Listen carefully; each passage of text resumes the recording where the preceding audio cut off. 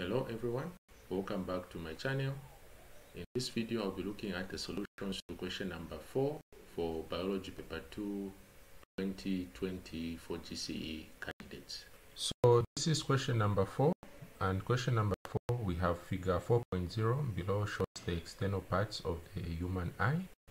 So the parts labeled, we have M, which is the dark part of the eye. We have N, which is the white part of the eye. Then we have O, which is the colored part of the eye, which can be brown, blue, green, depending on the person's genes. So the first part of the question is question number A1, and A1 says name the parts labeled M and the N. So I told to label this part and that one.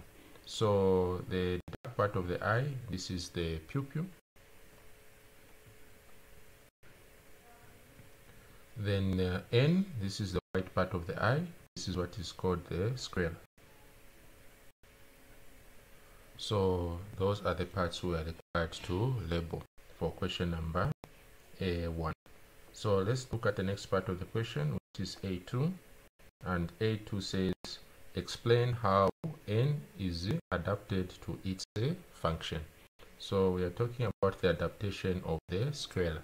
So the sclera is white in color.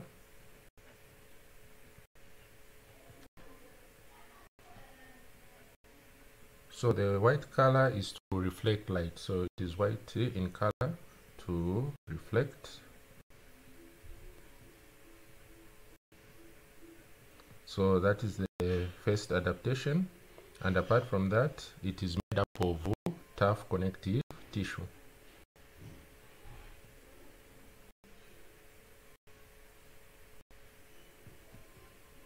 Tough connective tissue to maintain the shape of the eyeball. So these are the adaptations which the sclera has. It is white in color so that it can reflect light, so that no light goes into the eyeball. Then apart from that, it has got tough connective tissue which maintain the shape of the eyeball. So apart from it being white, it is also opaque, meaning that it does not allow light to enter. So that is also another adaptation. So these were the solutions to question number A1 and A2. So the parts M, pupil, N, sclera.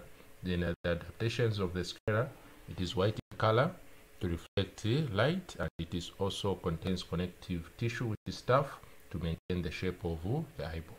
So let's move on now to the next part of the question, which is now question number B.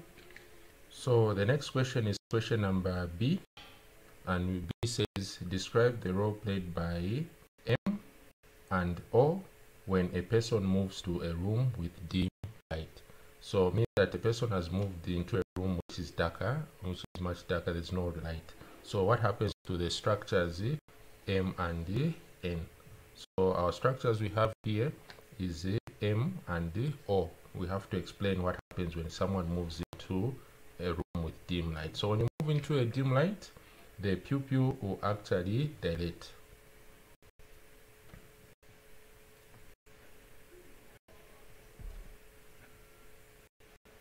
So the pupil dilates to allow more light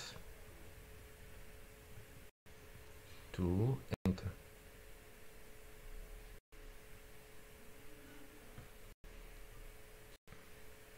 So that would be the first part. Then the next part is O. So for part O, which is the iris. So the iris,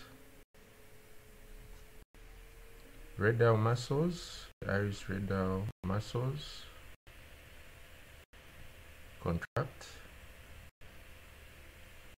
while the circular muscles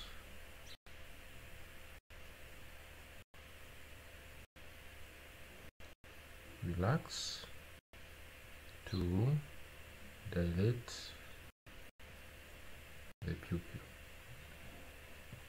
So this is what is basically going to happen. So what will happen is that here, when someone is in a dim light, the pupil will actually dilate, it will actually become bigger.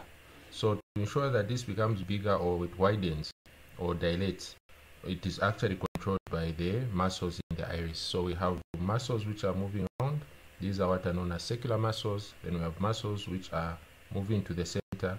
These are what are known as the radial muscles. So what will happen is that the radial muscles are going to contract, then the circular muscles will relax, and that is what will cause the pupil to actually widen. So that is the solution to question number B.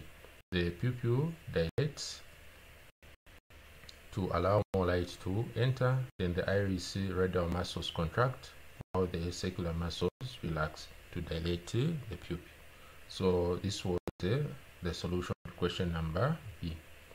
Then the next question is question number C, and for question number C says, explain the causes of short-sightedness and how it can be corrected. So we start with the causes. So short-sightedness is caused by having an abnormally large eyeball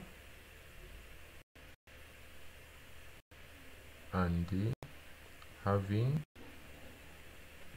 a permanently thick lens.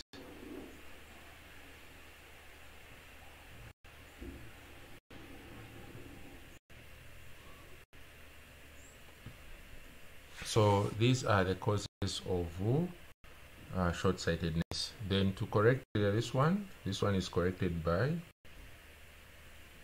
using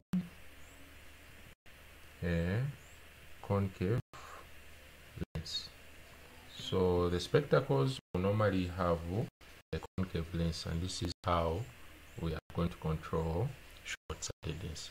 So these were the solutions to question number 4 for biology paper 2 2020 for GCE candidates. Thank you so much for watching. If you enjoyed the video, give it a like and also subscribe to the channel so that you don't miss out on any latest videos. Thank you so much for watching. I'll see you again in the next video.